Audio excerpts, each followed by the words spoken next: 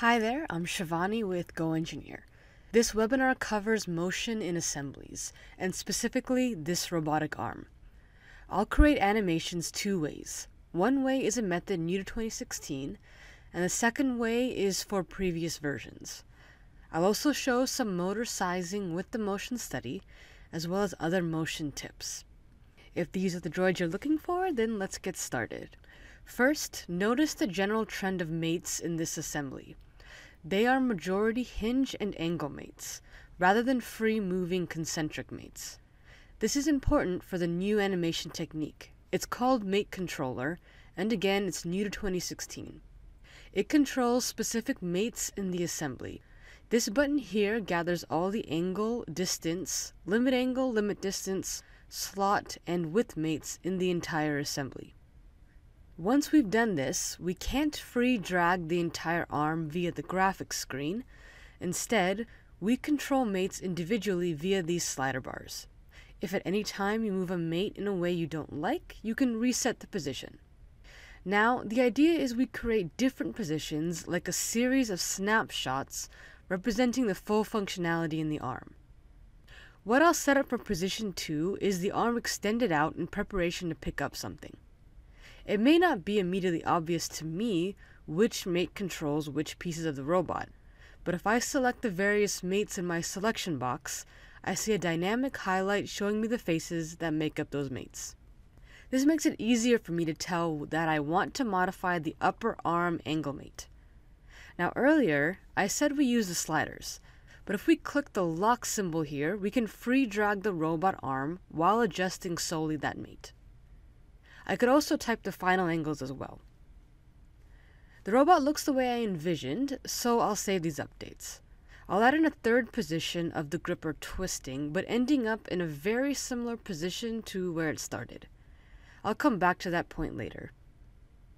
Now, after creating these three positions, they'll be saved in this drop-down, and at any time we can toggle between them. Since I want to have the robot arm return to home, I'll set it at position 1, then choose Add Position. Position 4 is an exact replica of position 1. Finally, the tool has automatically been creating an animation between these positions, which we see here. Notice that the gripper rotates into position and then rotates back to 0 as it returns to home. This is unnecessary, but it also proves the value of the angle drives the motion. Now this was a mistake to have it rotate back, so I'll go back to position 4, correct the angle, and then choose to update the position. As a final comment, if at any time we realize the positions we've created are out of order, we can arrange them using these buttons here. When it's perfect, we can save out the animation here. However, if I want the animation a little fancier, perhaps with components hiding and showing, or with the camera views changing, then we have to take this animation into motion studies. Luckily, the wizard easily imports the Make controller into either key points or motor analysis using the animation wizard. Now let's see some tips with animations, and see how to add a new position using motion studies. This is the classical way to create an animation. First, I recommend turning off orientation, camera views, and automatic key creation as you begin. Camera views are better added in last, after the robot motion is perfected. Secondly, I always take advantage of the tree filters to clear up the clutter. This filter here shows me just the things in my tree that drive the motion. Thirdly, I recommend not trying to free drag the assembly like so. It is very easy to get the arm in strange positions. Okay, let's create this new position. Set the gray bar exactly where you want the new position to be. Don't move the gray bar until you've finished making the new position. Now to create it, I recommend temporary fix/group, or if you're using SOLIDWORKS 2014 or earlier, fix or float in the right-click menu. The core methodology is we are preventing fixed components from moving, thus giving us more control over the robot arm. I recommend always starting from the components nearest the base and working the positioning up from there. Also, notice how the tool works. Fixed components become blue, and the other components are draggable after we select the button Fix/Group. Now the arm is where I want it, so I go to my mates and add new keys. This saves the position of that angle in the key. The blue bar between the two keys tell me the arm is moving between these two positions. If there's no bar, the arm is not moving. Let's see how this animation turned out. Did you notice that error? The base never rotated. Why not?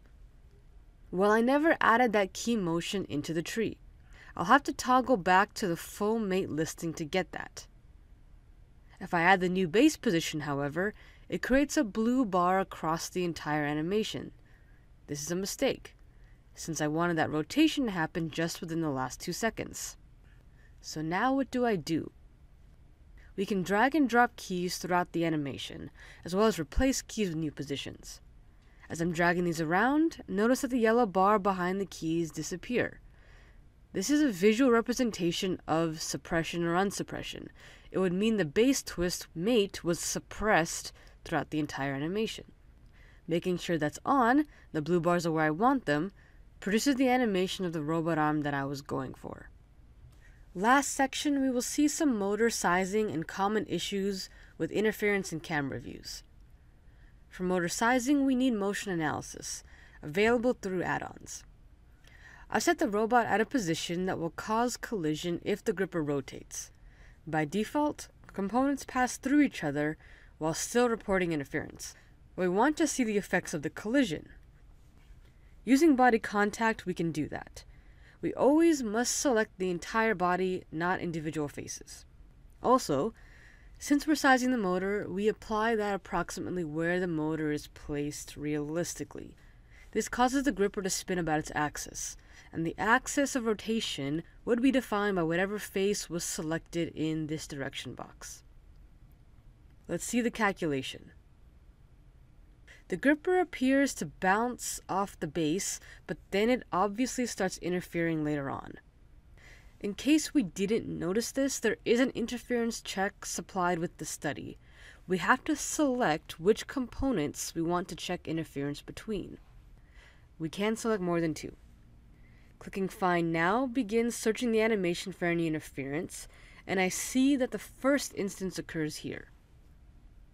The interfering pieces are highlighted a red, and in this case the interference is very small. Now I set these solid bodies so they wouldn't interfere, yet they do, especially later in the calculation. So how do I stop that? By editing the body contact, we stop these parts from interfering.